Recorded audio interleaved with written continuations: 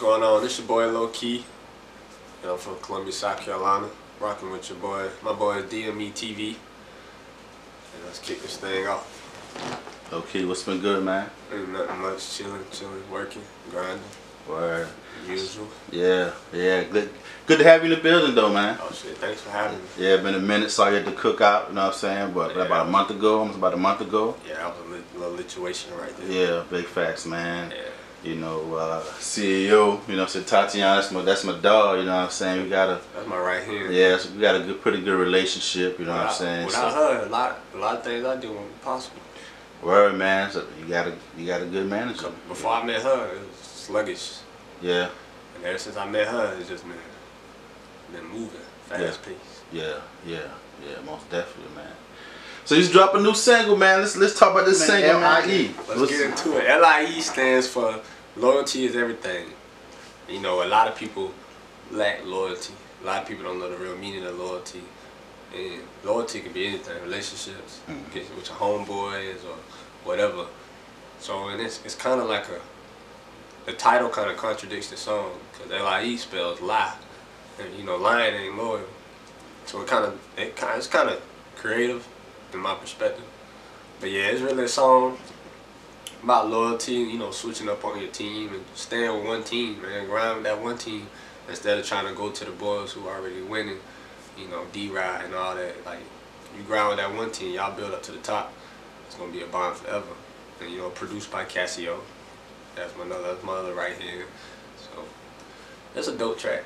Okay. I mean, so how did you come up with that concept, man? Like when you heard the beat, like how did you come up with the concept to the song, or you already had it written? Well, I don't know. Like I was just, Casio sent me the beat and was like, I think I got one for you.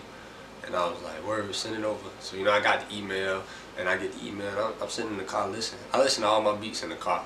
Like I don't care for headphones. I like to hear the car, cause that's where like majority of people gonna play your music in the car. Right. So you know, I'm listening. Like, man, this is a beat ride. So I'm telling myself, like, I got something for this. And then all my music comes from things I go through. So everything I go through, that's where my music comes from. So all my music is pure and true. So at the time, you know, you dealing with fake homeboys, little. Right. Reality music. Yeah, I got reality. So I mean, it just hit me. And in my head, I was like, loyalty is everything. And I wrote it I write all my music in my notepad. And I was looking at it, and I was like, the first letter of each word spells out lie.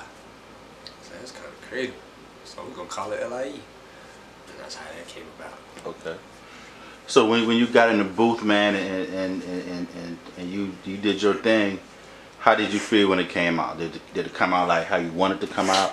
Oh well, it came out better. Okay. Cause like all my songs I write, they sound good to me in my notepad. So I know when I put it on the beat, it's gonna sound better, because I can, you know, I can hear it and figure out what can I do better. I listen to a song for like a month until we put it out, and we'll sit on it and listen. And in the booth, we just like, after the first verse, I was just like, yeah, that's it, because I always do my hooks first, so I know like how my verse gonna come in and how the rest of the song gonna play out. So after that hook, that first verse, I was like, okay, this hard. And most of the time, my second verse gonna come harder than my first verse, just cause I'm already in that vibe and I'm already flowing. It's like a train. You ain't gonna stop the brakes on the train like that. Right. You gotta slow it down. Right. So once that ball rolling, I just keep flowing. So after that first verse, it was like hammer down. Okay. I want to go back to something, man. You said that before you got with Jackson Brand Management, that you know things weren't moving. Oh, yeah, man. It was moving slow. It wasn't moving right. You feel like you wasn't moving in the right direction. Right. Tell me some of the things that you wasn't doing before you got with JBM and now. Well, like I had no direction. I just throw a song on SoundCloud. No promotion. No DJs behind it. Like I didn't understand that concept because I was new. Like I only been making music for like a year and a half, almost 2 years. Okay. So I'm still fresh at it. So many of the things I'm doing now, I'm still learning. Like most of the stuff I do is new to me. So everything was new, and I just didn't know. I didn't know what to do in certain situations. So I would drop a song only on SoundCloud. It wasn't no Spotify. It wasn't no iTunes. None of that. And the shows I was getting, it was like I was trying to shoot for the stars to get more of a bigger crowd instead of starting from the bottom and working my way up. That's one thing TJ taught me. Like, when you making music, you're not just gonna jump to billboards. Right. You gonna have to start on the street. Right. So it's a process. Yeah. So right. It's a big process. I was lost, and she taught me how to network. I had no networking skills. Like, okay. I was just. Like, that's dumb. a big thing. Yeah. Okay.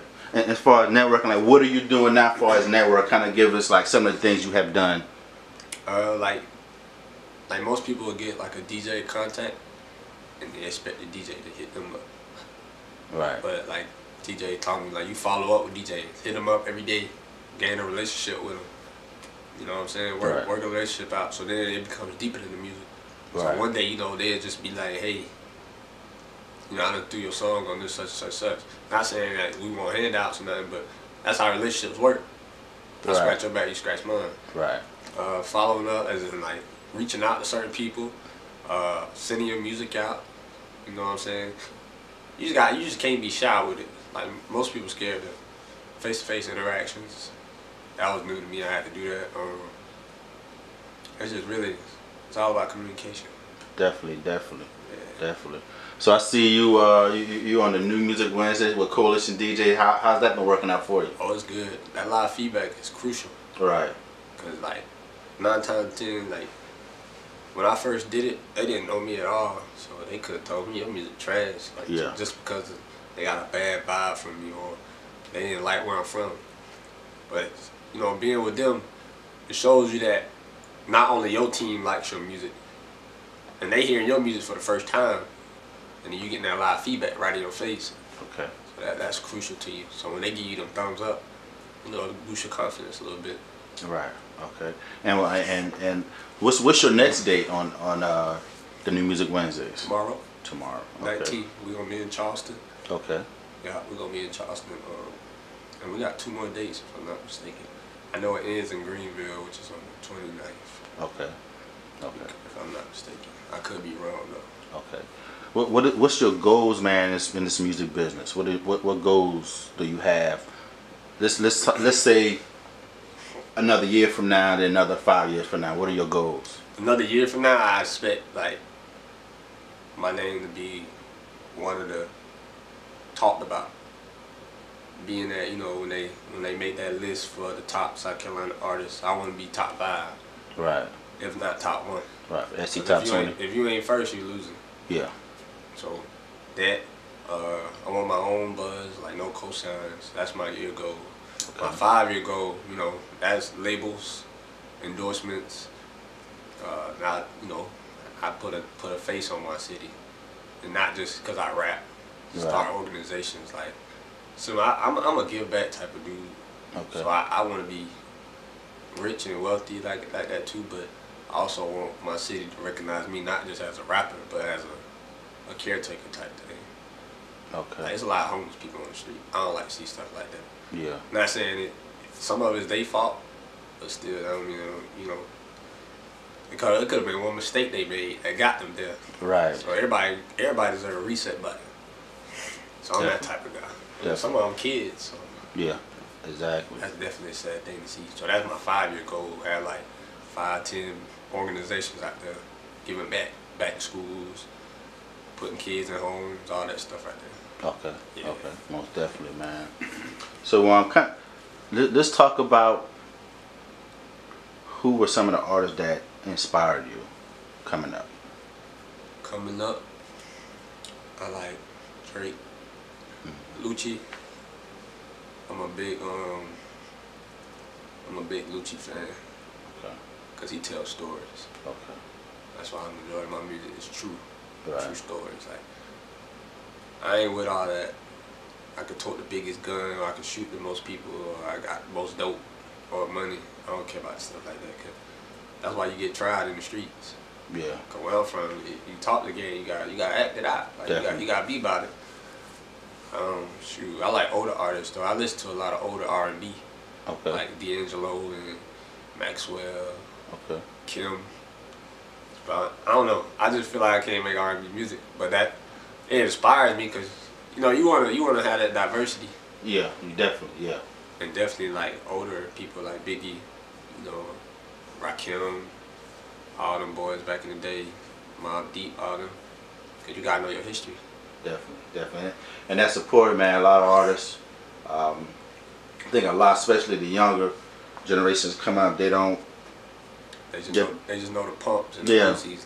They just know the artists now. They don't go back and research. You all got to know your history. You know what I'm saying? It's a lot of artists came up when I was coming through, and that's what I listen to. And even a lot of older artists, they don't like the newer artists.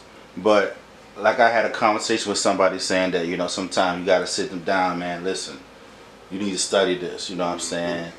It could help you. You could see something. You could get some inspiration. You know what I'm saying? A lot of these new artists on that, like that crazy stuff, all the hair and all that. Yeah. Busta Rhymes been on that stuff. Yeah, that stuff is coming back. You know what I'm saying? Yeah, it's coming back, but it ain't new. It's not new. You know what I'm saying? A lot of artists see it as just new, like, oh, he tripping, but y'all don't realize. Nah, people. You got Busta Rhymes back in the day. Eminem was crazy back in the day. Yeah. Like you got all these crazy artists but y'all only see the new artists who doing the crazy stuff because y'all don't know y'all history. Exactly. So yeah. So tell everybody where you from, man. I'm from Columbia, and if you dig deeper in Columbia, I'm from 48. Okay. Everybody know about it. Okay. 48 is just, it's either you make it or you don't. It's all love down there. I mean, it got like a little bad reputation, but if you from there, you know, like, we don't bother nobody who don't bother us. And that's not no gang type, no gang. Yeah, 48 is more like a family. We don't promote violence. A lot of people see it like they promote violence down there. Everybody down there is not violent. Everybody down there ain't a shooter. Everybody down there not a drug dealer. You know, it's different people down there for different reasons. Right. And that's any neighborhood. But it's really all love. We show love to everybody. We love the elderly. Like, we look out for them. And we just, majority, we just like to come together. And we look out for each other. Okay. It's all about that loyalty.